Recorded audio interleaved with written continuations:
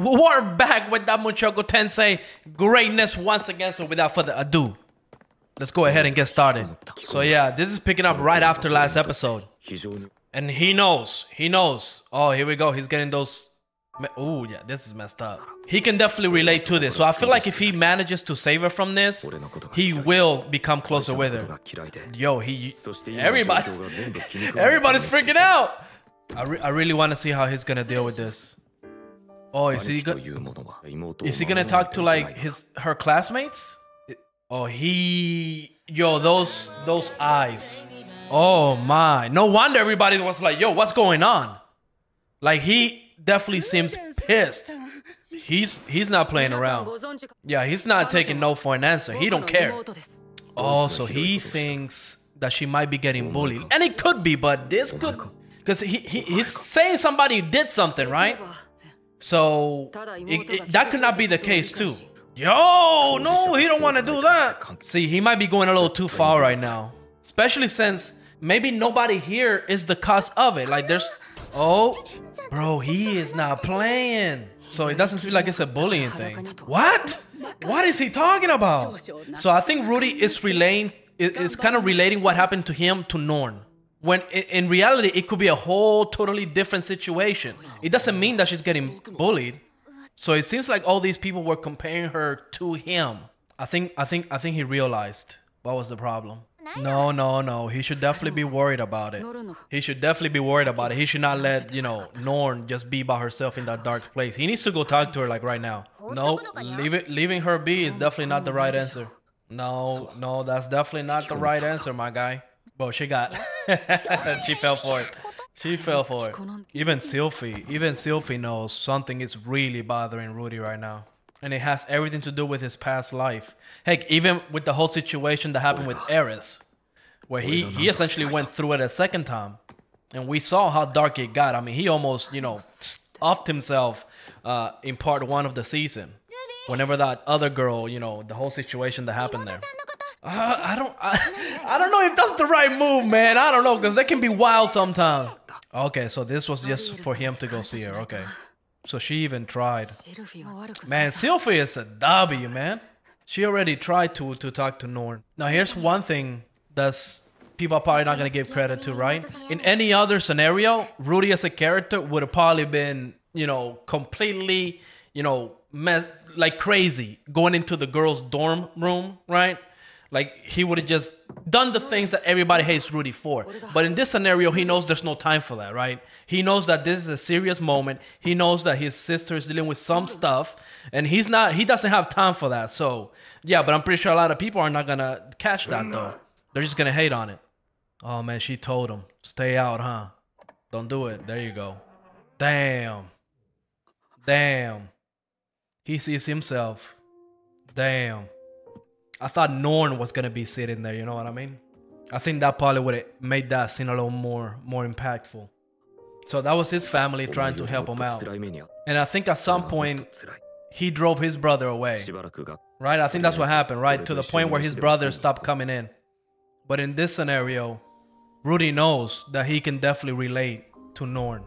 To some extent. Because I don't think what happened to Norn is comparable to what they did to him back in the real life, right? But yeah, Norn's definitely still going through it. He's probably now realizing that his brother actually tried to help him. He didn't realize that at that time, but now he does. Afraid of him? That could definitely be, that could definitely affect her. Oh man, I love that we're getting some insight into her mind, like what she's thinking. Imagine, that's like, when they got separated, she was almost like, what, like a year, 2 years old? This is perfect. Every time she has seen him, it's been in a negative light. I could understand this as well. Yeah, so she thinks nobody cares about her, but that's not true. So she's probably thinking that he agreed to this because he doesn't want her in the house. When in reality, his thought process was completely different. See, there you go. So Rudy needs to find a way to show her that he cares. So, I see what's going on here as well. So people were probably comparing her to her brother and thinking, oh, she's going to be as good as him. Or on the same level or on par, right? But that's not the case. So they're making everything about her brother, right? Like, see, they don't even call her by her name, right? It's like they're making her identity her brother's identity, right? Yeah, so that comparison with her genius brother. And heck, even Aisha, right? We know Aisha is very smart. She got perfect scores. She's great. And within her family, right, she was kind of being compared to her. Yeah, like every time somebody's talking to her, it's always about her brother. And heck, even this, right, she saw this. And even though Rudy didn't sanction that, they're his follower. Man, yeah, they definitely need to clear this up ASAP. Now, is this still a flashback or is this like the next day? Is she not eating? What's going on here? She's in pain. She having like a panic attack? Okay. Okay, so that was still a flashback. Okay. So that was probably the day that she stopped going to school. Yep, so that's what they need to do right now. Communicate. Rudy needs to show her that. That's the important part, right? Remember, Rudy is like the adult in this situation. She's the kid. It's understandable that she doesn't understand what Rudy went through and what led to him and his father fighting. It's okay for her to not understand that. Rudy needs to be the one as the adult here to explain it to her and show her that he cares about her. See, she hasn't seen that side of him. Yeah, man, Rudy, you're giving some W advice, man. Yeah, she hasn't seen that side of him, and that's what Rudy needs to show her. How is he gonna handle this? So he's kind of showing her his emotions, right? Like opening up to her. So she's kind of seeing that her brother does care about her. Oh, damn. That's messed up. Damn. The parallels to that, right? Because she saw her dad going through it when he was looking for her mom. So she kind of saw that in him now. That he's hurt. That's what she needs to hear. That's what she needs to hear right there. So she's now realizing that he's hurt. So she's realizing, oh man, that's good. Man, I know this scene is gonna have people crying, man. Yep, she needs to let all that out. Hopefully now she kind of starts getting better. I'm sure this worked. Oh, calling him brother and everything. Before she wasn't even saying hi to him. I think she needs to also realize that she does not need to be at the level of, you know, Rudy or Aisha or anybody, right? That she's her own person. No, I think you did enough, man. Yeah. Because what she was dealing with, it was fixed. She realized that her brother cares about her. She realized that, you know, he's also hurting. Oh man, what a great resolution. Yeah. So even Rudy is learning from this situation, right? Even Sylvie recognizes it. Nice. I wonder if that's actually ever gonna happen. Oh man, what a beautiful episode. Oh, we definitely got some after credit scenes, right? No? Man, that ending felt extra long. Wow. Yeah, that ending felt extra long. All right, that was episode. Oh, next episode is about to go down. The name of the episode is Turning Point 3. Every time we have a turning point, oh boy, what's about to go? Oh, next episode is gonna break the internet. I'm gonna tell you right now. Everybody's gonna be talking about Mushoku Tensei next week. Turning Point 1 was when the whole thing happened and everybody got separated. Turning Point 2 was when the Dragon God showed up. GG well played. I mean, that episode was beautiful. What the heck is going to be Turning Point 3? Again, I've been saying since like the season started, right? That everything has been great so far. You know, Rudy got married. He fixed his, personal situation. He got married. He found Sylvie. Even now, right? His sisters are with him. He was able to fix, or seems to have fixed, the relationship between him and Norn. So everything is great, right? Everything is just great. Well, I feel like next episode, Turning Point 3, some bad stuff is about to happen. And I really hope it has nothing to do with either Norn or Aisha. Can you imagine if one of those two get hurt? Like, how is Rudy going to face his father? Or how is he going to face his mother whenever she gets rescued, right?